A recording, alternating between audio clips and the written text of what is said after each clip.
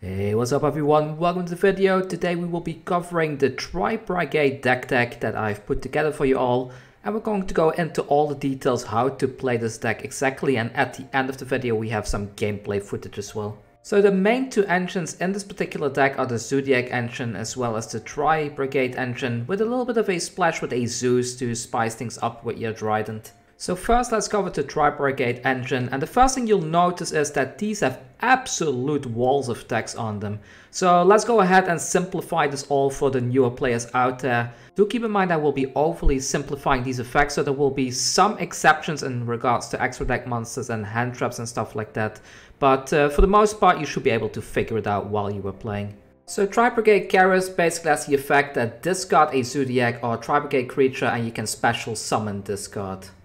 Nervall has the effect when it's sent to the graveyard, you can add a Zoodiac or Tri-Brigade monster from your deck to your hand. Kitt has the effect that if this one is sent to the graveyard, you can send another monster from your deck to the graveyard. Finally, Fraktall has the effect that you can discard this card in order to send another monster from your deck to the graveyard.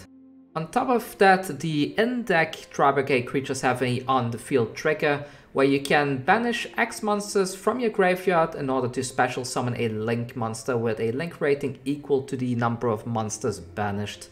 It's important to remember that each of these effects can only be triggered once per turn per creature, and also that you can mostly only target your Tri-Brigade and Zoodiac monsters in your deck. These creatures right here will be your four main creatures you will be wanting to go into when you do your special link summons. So the first link creature is a link 2 creature called Tribrigade, and this one lets you special summon a monster from your hand, and when this one is sent to you, the graveyard, you can draw one card and put one card from your hand to the bottom of the deck. The next one, Bear Broom, this one has an effect that allows you to discard 2 cards in order to special summon a banished monster. When this one is sent to the graveyard, you can add a Tri-Brigade trap from the deck to your hand. You do have to put a card from your hand on the bottom of your deck afterwards though. So the trap that you will be fetching is Tri-Brigade Revolt. This one lets you special summon a number of your creatures that are either banished or in your graveyard.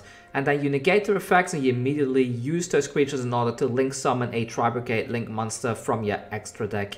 This is especially powerful because there are some effects that will trigger when these creatures are special summoned. I will get into more of that in a little while when we cover the last link monster in this list. Regard lets you special summon one monster from your hand or graveyard, and when this one is sent to the graveyard, all enemy monsters get -300 attack for each type you control among your creatures.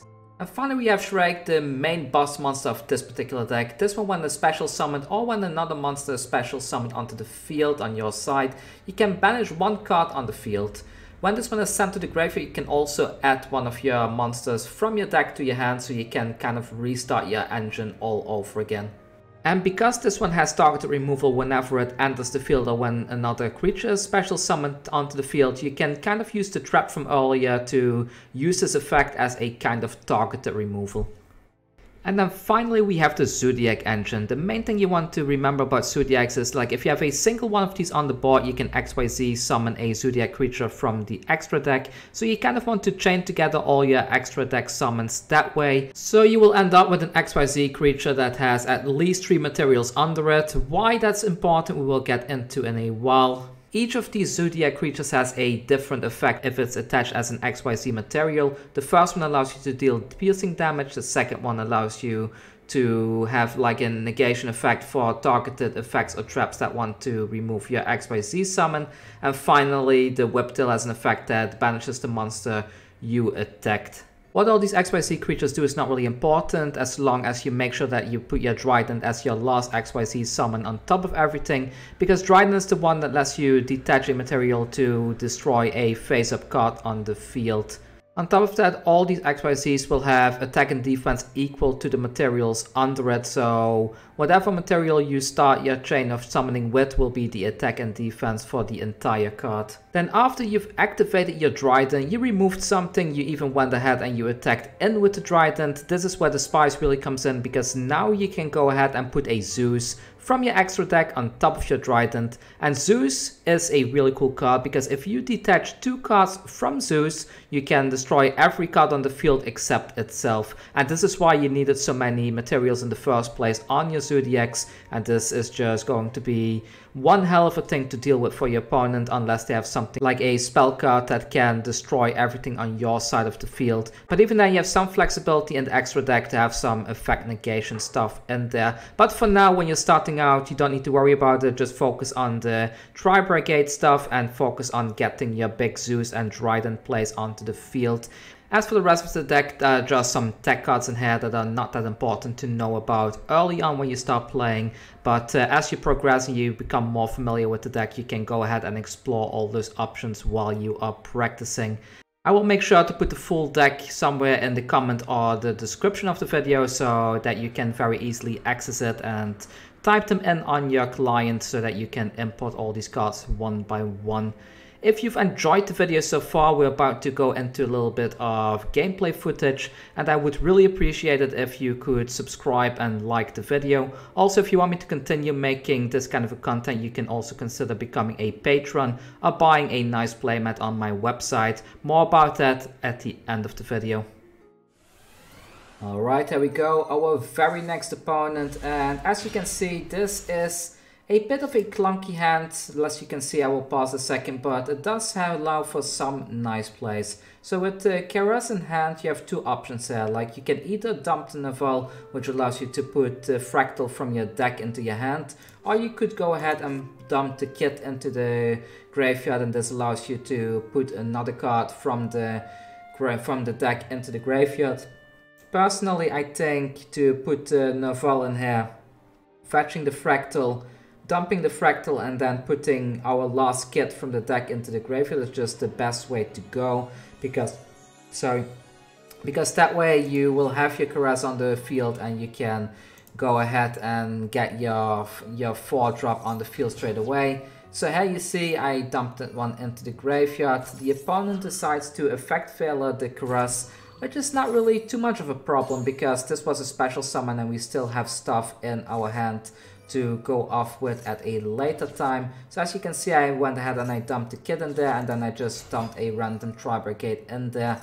I go ahead and banish some stuff from the graveyard in order to link summon, but unfortunately the opponent in this case had the infinite impermanence ready in hand, which kind of stopped my play. But since I had 2 creatures, I was still able to go in my next play, which is the bedroom. I made a bit of a misplay here. I ended up dumping both of my cards to get something back, and the reason why I was doing this is because I thought I can fetch the trap card from the deck into my hand, but I completely forgot about the double discard, and that way, because of that, I had to put the trap on the bottom of my deck the moment it got added into my hand. I would probably have been better off if I just kept this thing on the field and just left it as is and just link summoned in the way or something at some point, but that was a bit of a mistake. The opponent was very successful in disrupting our game plan, and we're up against some kind of a Gravekeeper shenanigans, as you can see. So now they have 2 things face down, and my plan here is pretty much to do my best to try and disrupt their plays as much as possible. I need to get rid of that trap card first, and that's the way I ended up doing it. And then I believe I went into my Tri-Brigade.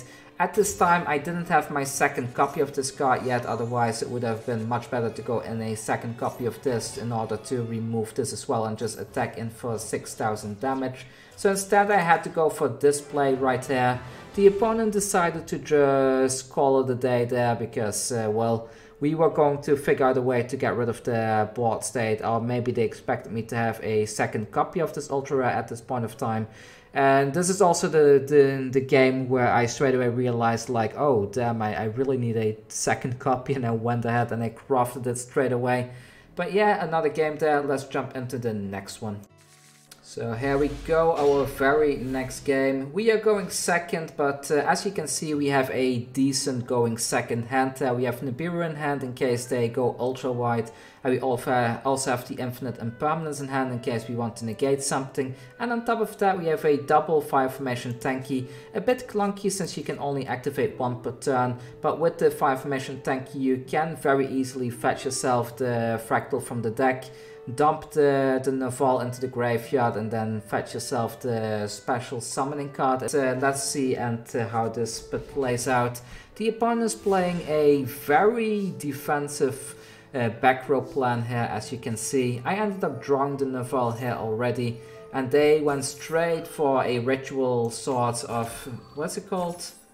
Let's see.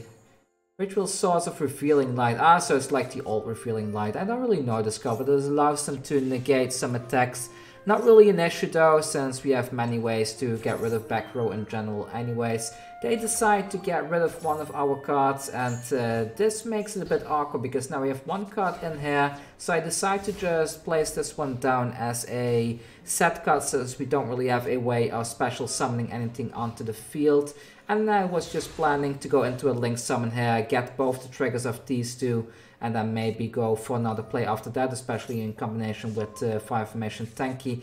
I went ahead and fetched myself a Ramram simply because I don't know what this last thing here on the field is. And with the Ramram as a material, we can always negate that if it's a targeted removal or something like this. So I went into my full-on Zoodiac chain, as you can see, just putting all the materials under there as much as possible, Tiger Mortar, and then finally going into the Trident so I can go ahead and remove that that disgusting spiritual swords right there.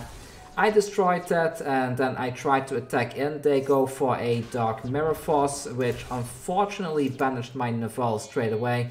But now I was able to go into my Zeus and now I'm in a kind of a good position. I was kind of thinking like, should I plunk the card of the By the Grave down here, because technically it will get destroyed if they don't really do anything here. They went for the Raigeki, which makes it very awkward, and I was kind of forced to use my Zeus now to get this Dimensional Fissure off the field. So I didn't get full value out of the Zeus, I only was able to get rid of the Fissure, and I actually ended up losing 2 cards as a result, which is a little bit sad, but we have so much materials in the graveyard now that we can very easily go into our 4-link summon and remove that last back row that way with the nice banish.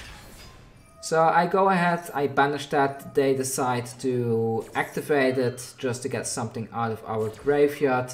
And now at this point their hand, their field is completely empty, which is exactly where I want them to be. So I couldn't attack in because they ended up banishing that Spiritual Source of Revealing Light, but we're in a very good position now. They have 1 card in hand, we have a significant board on the field right now. I ended up going for the Phoenix here by summoning the Maxx simply so I can get the Kitt to trigger right here. But then I realized, I believe that I didn't have enough Nervall, so with 2 here and or was this a misplay? I think I misplayed there. There was a Nervall available. I probably looked wrong. I could have put the Nervall into the graveyard instead, then and Nervall would have allowed me to put something from my deck into my hand. But it didn't really matter. The opponent ended up forfeiting there anyways. But yet again, a little misplay there at the end. Alright, here we go. This is going to be our last replay of today. And right away, off the bat, we have a very decent hand. We have the Fraktall in hand, which allows us to get our entire chain going by putting the Nervall into the graveyard, putting something into our hand straight away. I ended up putting another Nervall into my hand because I don't really plan to link summon this turn, and this way, by having the not putting another Nervall, by putting another Fraktall in my hand, and this way I have a couple of pieces in the graveyard already for next turn. I have the Fraktall ready to do a big link summon in the following turn. I have a bit of a weak monster here to go into my Trident, but with the Maxx and with the Infinite Impermanence and the Nibiru in hand, I feel fairly confident, like maybe I can spot removal something with the Trident, or at the very least force them to use some back removal or something like that. I go for the Maxx straight away, so whatever they go for special summoning, I can get some card draw, but they ended up using their Ash Blossom. I'm actually quite happy they used the Ash Blossom on that instead of one of my graveyard effects, because that way I can kind of make sure that my Fraktall will be able to work during their turn. They go for some heavy back row removal, and by the looks this ended up being a Dark Magician deck, but I was thinking to myself, if I can remove that trap card now, then I'm in pretty much a good position, right? They decide to go for the Maxx. Unfortunately for them though, I'm not really going to be special summoning a lot. I'm pretty much just special summoning one link monster this turn, and then after that I will be banishing this one and calling it a day. So I went out, I put the Shrike onto the field, I banish the trap card, and I start attacking in. We still have the Psy-Frame Driver here and the Nibiru ready. The Nibiru is kind of a dead card in this particular matchup. This one is great against other Tri-Brigade teams, and they just ended up calling it quits and giving us the victory there as well. So Tri-Brigades, as you can see, they have a lot of text on the cards, but when it really boils down to it, the cards are surprisingly easy to navigate. It's definitely a deck that is relatively easy for pretty much anyone to pick up. Also, all the deck cards like Maxx and such make the deck better. They are not really a must-have. You could always put things like a Chalice or something in there to negate some effects here and there. And as long as you have at least one of the four link monsters in your deck and maybe one Trident, you can build this entire deck on a semi-budget. You do run into some issues with having only one Shrike available to you, but at least you can stop playing that way, especially if you're in the lower ranks. It might be enough to get some wins there. I'm currently still in the gold rank. I'm slowly grinding my way towards diamond. It's been a long time since I played Yu-Gi-Oh! I'm finally starting to get the hang of things a little bit, but yeah, it's a lot of fun. I'm really enjoying it. If you want me to continue to produce Yu-Gi-Oh! Content, please subscribe to my channel. Also, don't forget to thumbs up the video. The Yosenju video will be on the channel soon. I want to upload this one in between quickly because this is just a far better meta deck, and I don't want people to waste all their resources to build a stupid Yosenju deck like I did. If you want to support me financially, you can do so by becoming a patron over on my patreon.com/Kugane Gaming, or you could buy a Flesh and Blood TCG playmat on my website KuganeGaming.com. I will have a look if I can put a different print of the playmat available on my website soon for Yu-Gi-Oh! Players out there. It is Flesh and Blood TCG artwork, but I had it commissioned by one of my very good friends, and it is beautiful artwork in general. It's the one that you see at the end of the video now, so you might want a mat like that. And yeah, that's all from me for today. Thank you for watching. I hope you enjoyed the video, and I will see you all next time. Take care.